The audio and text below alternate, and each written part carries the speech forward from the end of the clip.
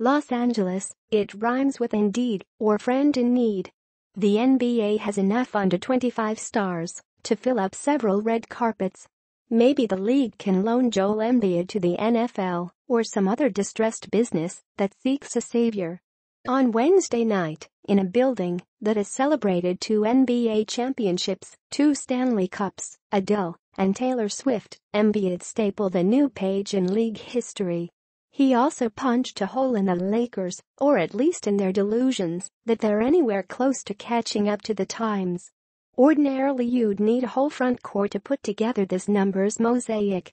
Embiid, 23, had 46 points, 15 rebounds, 7 blocked shots, 7 assists and shot 14 for 20 for Philadelphia, which held off the Lakers 115-109.